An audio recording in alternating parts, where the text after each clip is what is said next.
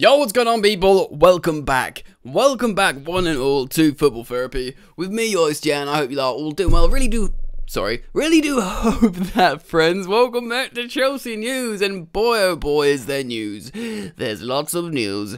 Yeah, the series, of course, here on Football Therapy, where I see what's being said around the rags about the Blues, giving you my opinion on it, but of course, more importantly, asking for yours, dear viewer. That's right, you sitting right there. I care about your opinion. So welcome on in. We're talking about Saúl Ñíguez no longer going to Chelsea. Wow. Jules Kounde trying to force a move to Chelsea. Wow. When a deal cannot be struck, yet Zouma looking like it's done. Also, have Man United enter the chat as a title race contender, or a title contender in the title race. Maybe. Lots to talk about. Consider subscribing, friends. Still haven't got the widget on the screen. I'll need to sort that out. Consider subscribing. Hey, and please, dear sweet friend, drop a like. It does help me out in the dark abyss that is the YouTube algorithm. So thank you for dropping your like and subscribing. Broken widget.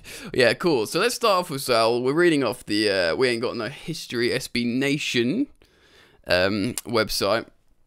We're going to talk about Saúl, of course, Jules Kounde, and then Zouma. Hey, Cristiano Ronaldo. Why not, you know? Saúl Ñíguez set to stay at Atletico Madrid.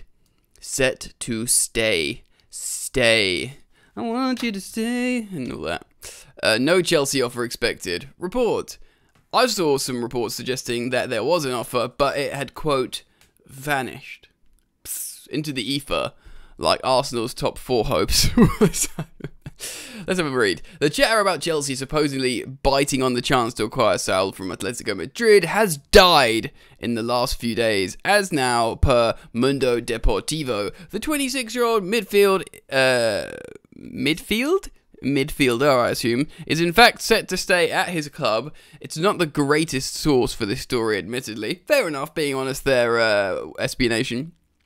But it does make sense. Chelsea supposedly tested the waters with a loan bid earlier this week, complete with a buy option if things worked out, a la Mateo Kovacic, something we of course discussed on yesterday's Chelsea news video. In theory, it could have been a good move for all involved, a low-risk financial, high-reward sporting operation, and low-risk sporting but high-reward financial operation for Atletico.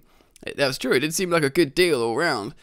But it sounded like Atleti really wanted a buy obligation instead. Interesting. Not just to get his wages off the books, while the player himself, to get his wages off the books, like, indefinitely, I suppose. And the player himself evidently clocked that being fourth. I mean, I don't know if this is speculation here, by the way. Evidently clocked that being 4th choice at Stamford Bridge perhaps is not the best way forwards, especially as he's been fully involved at Atletico so far this season, playing every minute. I thought he was playing at right back. And it's said to retain a good working relationship with Diego Simeone, despite a notable drop in minutes last season. Sorry for hitting the microphone there, friends. Interesting. Mundo's reports claim that that this was a last potential exit door for Saúl this summer, and unless an unexpected last-minute bid arrives, he's set to stay, Sequeda, and all that. On our end, it's probably good news for the likes of Ruben Loftus-Cheek or Ethan Ampadu, who can thus fill that 4th midfielder position, alongside the likes of versatile Trevor Chalobah, of course, and not just Trevor Chalobah. We've talked about Reece James in the midfield. We've speculated about Andreas Christensen going back into the midfield. It's not the end of the world. This isn't like a transfer tragedy. We knew he was going to be a 4th choice. We knew he was a high-quality 4th choice option. That's what he'd be coming in to be. So, you know, having to switch from this 4th choice option to, you know, like the two aforementioned players in Ampadu and Loftus-Cheek, who most Chelsea fans really rate anyway. So, you know, it was a loan, like, boy, you know, it's not the end of the world. It's disappointing in the sense of transfers are fun and exciting. And fun and exciting stuff is, of course, fun and exciting. So you're like, ooh, a new shiny toy in the midfield. But the truth is, Thomas Tuchel has often come out and said, look, you know, I'm stoked with the squad. Even before Lukaku, he said he was happy to go into the next season with the same squad. He thinks he's got loads of tools and he thinks they can improve. Even if in the background, he's probably thinking, but they better get me a striker. They got him a striker. They got him a really good striker.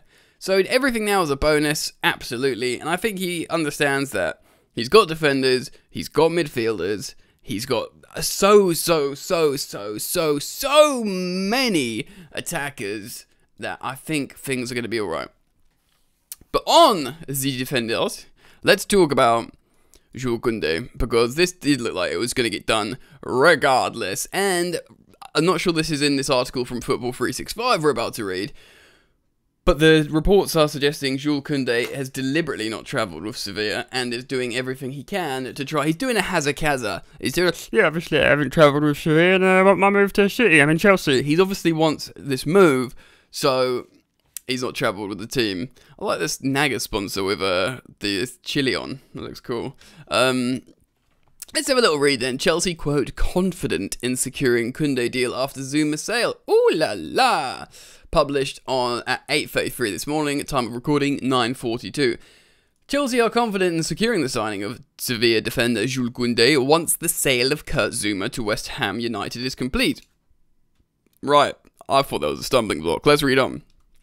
Kounde has been a target for the Blues all summer, with notorious transfer journalist Fabrizio Romano breaking the story last month and has been providing frequent updates on the saga. Tottenham were also chasing the Frenchman, but he was not interested in a move to North London due to their lack of Champions League football. Don't play much football either, do they?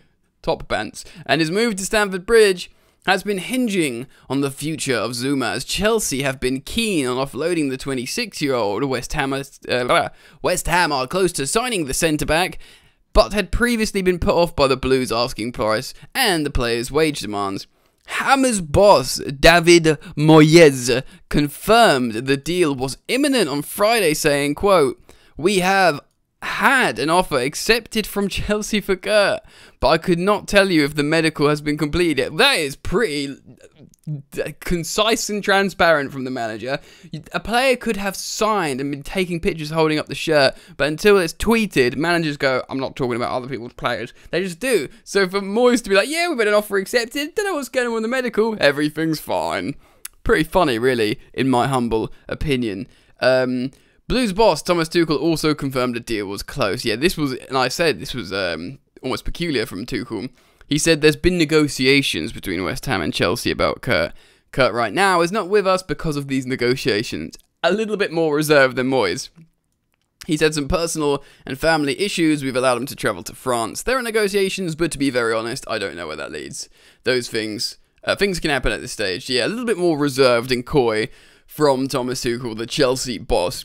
The Blues will make their final push for Kounde after this transfer is complete, and are, quote, confident in finalising the move. According to Romano, he claims Chelsea will submit a €50 million bid for the Sevilla man. However, the Spanish club will want more to sell their star centre-back. Talks are ongoing, and the situation is, quote, tense. Let's read Romano's tweet. Jules Kounde deal. Oh, I can just read on here. Chelsea are prepared to submit €50 million, but Sevilla want more to sell their centre-back. Tense situation, but talks still ongoing through intermediaries. Chelsea want to find a solution. Kounde is waiting and pushing for a move. Like I said previously, some reports suggesting that he's not turning up to work, essentially, trying to push the move to Chelsea Football Club. Sevilla's club president Jose Castro said, "Kounde is our player. As of now, there's nothing agreed or done at the moment. We always consider the offers, but the days are ending." Jesus. That's profound, isn't it?